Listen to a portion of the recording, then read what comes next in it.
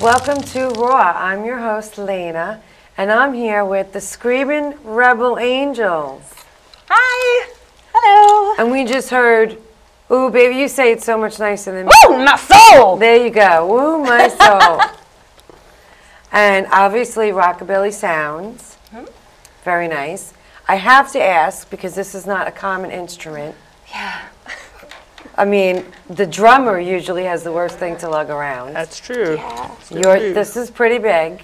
But what made you get into saying, I want to play a cello bass? Oh my god, it's such a pain in the butt. So it just kind of happened out of necessity. Because when we started, we were a four-piece band, and I was playing guitar. And then, like in New York City, there's hardly anybody that plays upright bass because it's really hard to store and lug around, apparently. Yeah, right? So we would have all these rehearsals, and then I had bought one, and then I just started playing with it. And then all of a sudden I was like, wait, I know how to play upright bass now. So then we became a trio, and I play upright now. So it's basically out of necessity because it's such a pain, and it's like a giant human to lug around. It's a dirty job, but somebody's got to do it. Yeah, that's me. And you do it well, so that's you. good. That's good, right? I'm usually just beating the crap out of it because I'm angry. I had to lug it around. So I'm sorry I didn't even say your names. Laura. I'm Laura Palmer. Brian. Jim Chandler. Hi. Hello. Hi. So how did the three of you come together to be the Screamin' Rebels? It was a dark and stormy night. It was, I don't know. So the band was started in 2011. So been around for a while. Me and Brian have kind of been the core members of it and floating around. And then we have this thing where all of our drummers don't get any ideas. Past four of our drummers, their wives have gotten pregnant. And then they've moved out of the city. And then, I know, it's weird. So... Is this like a curse for you, or are you... I think it's the first time we're telling him about this, so this has been like our band curse. So then they all have beautiful children, and they My leave. palms are getting sweaty. So Jim just recently joined us, and he's amazing, and thank you for being part of us. Thank you. Yeah. So how did the name come about? Oh, Screamin' Rebel Angels. When I was like 14 or 15, I started a fanzine, and it was called Rebel Angel Fanzine. And I just used to write about like punk rock and like rock and roll and hardcore bands. And so everybody suddenly just started calling me Laura Rebel Angel. So when I started the band, I was like, oh, it should be Rebel Angel. And then there was already another band, so then we put the Screamin' in, like Screamin' Jay Hawkins. And nice. Of course, spelled it without the G and with the apostrophe, so it's completely impossible for anybody to spell right or to find us online. We're Screamin' without the G. To everybody. I don't know where I'm supposed to look. We're screaming that the G is silent. The G is Exactly. Yeah. Screamin', I don't know. Yeah. It's a very good story. This is why I shouldn't be talking. So okay, so we're going to listen to some more sounds. We have some more songs to play. Then we're going to come back and talk more. Okay. Okay? You're going to love this music.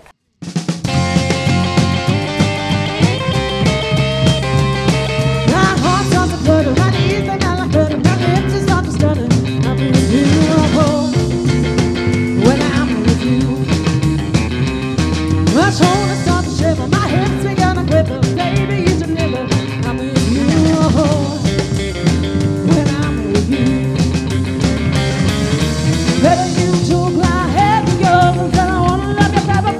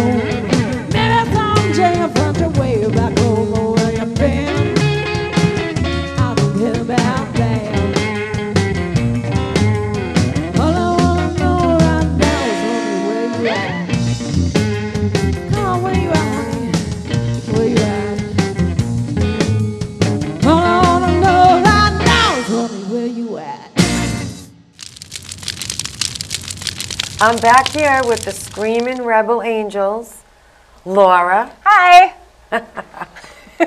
Brian, and Jungle Jim. Jim. Jungle Jim. Screamin' Rebel Angels. Everyone's gonna get it at the end if we keep saying it. Okay. Right? One day I'll remember it too. And they'll find you anywhere. Even if we have to start screaming it. Yeah. All these so bad. puns.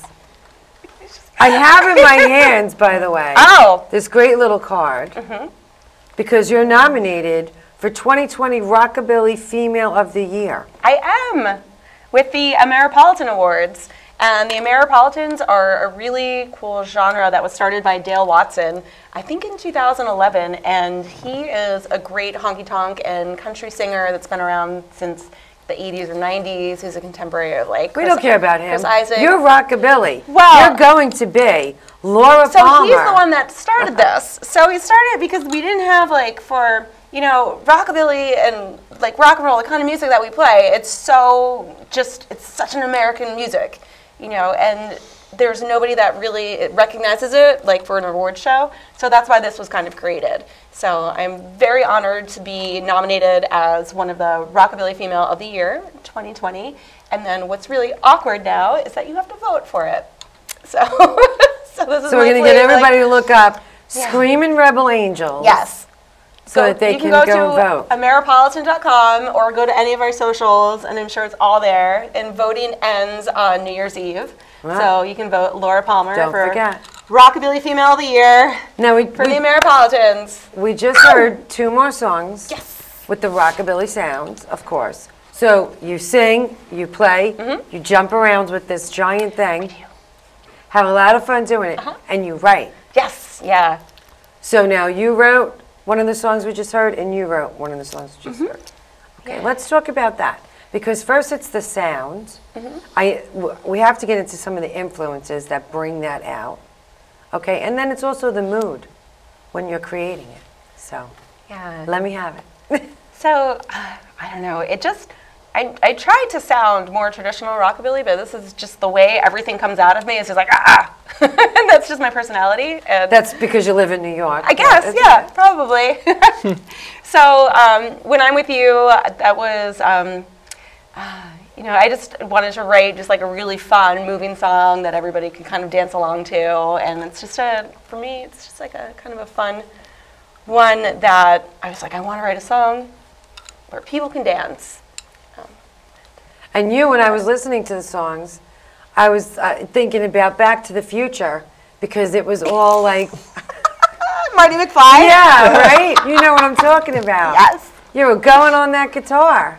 Yeah. Chuck Berry. Yeah. Oh, yeah. Yeah, He Chuck played Berry guitar too. in that movie. You're right, yeah. That's So like my is go-to, like he rhythm one of your guitar. influences that I keep mentioning this? Michael J. Fox? Or-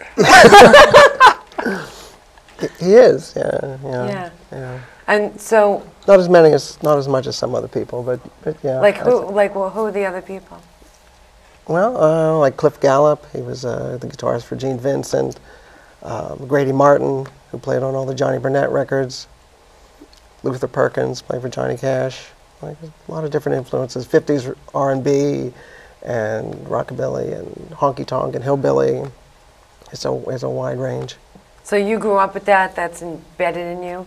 Yeah, These great I grew up with sounds? old hillbilly records, and that's what we had around the house. Yeah, because when you think about it, like really going back to when rock and roll first came out, it really was like more of a rockabilly than, you know, Led Zeppelin rock or something like that. Like Yeah, when you or really Metallica, that wasn't around. It was more of a softer rock, right?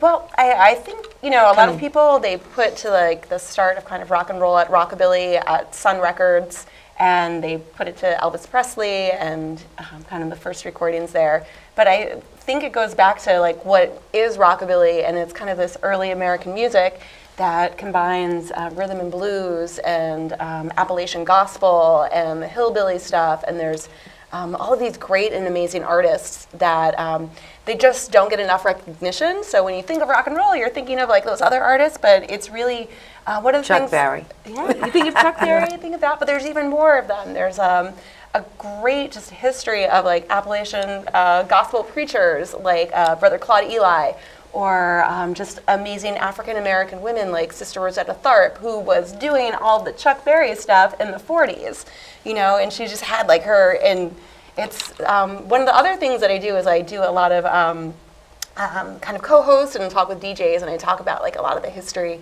of rock and roll in this, and so I'm trying to kind of really bring a little bit more light to these artists that, and get them to kind of pay their, so, I mean, they have so much influence on what we do. So I just hope everybody else can like look them up and just kind of love the music. Like every time I discover like new old music, I get so excited. Now we're going to hear some more songs that you did, and you mentioned Elvis Presley. Because now you kind of switch it up, I think, in the next group of songs, where it's slightly different sound. So we're going to check this out, come back and talk more about that. More from the Screamin' Rebel Angels. Got it. Yay.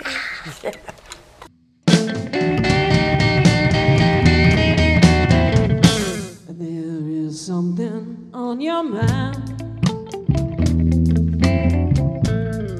I can tell by the way you look at me. There is something on your mind, now baby. I can tell by the way you look at me. And what you're thinking bring happiness. What will it